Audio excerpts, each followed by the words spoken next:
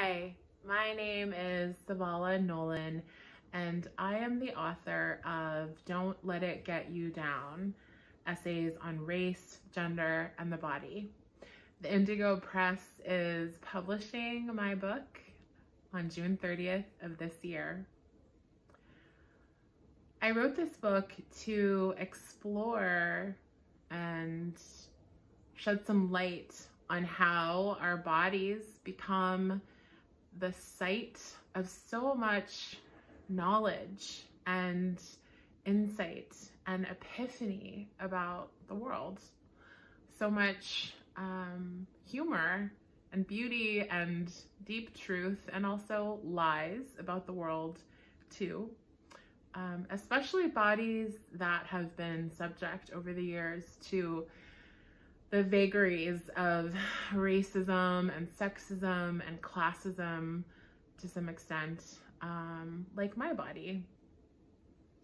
I think of the body, of each of our bodies really, as being a place where the personal and the political are in constant collision. And in some ways, this book is an attempt to capture the sparks that fly off that collision over the course of our lives. It's also an attempt to explore some of the most perplexing and persistent polarities in our culture.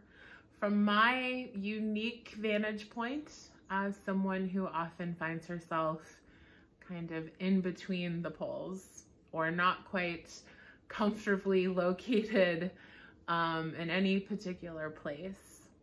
You know, when it comes to race, I am a mixed Black woman raised by my white mother, but very much rooted in my Blackness through my Black father. And that duality informs how I think about race.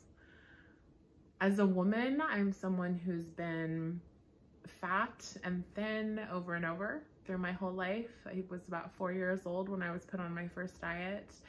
And women are so deeply tethered, you know, inescapably tethered to our bodies in this culture and what we look like, that having had quote unquote the right kind of body sometimes and quote unquote the wrong kind of body other times has given me some insight into how we do gender and how we do womanhood in our culture.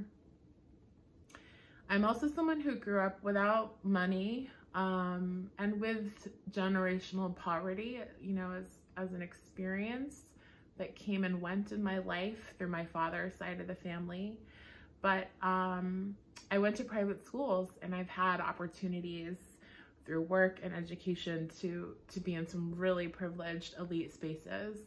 And the tension between those two experiences and my sense of kind of belonging and not belonging at the same time informs how I think about money and class. And of course, that's related to race and gender.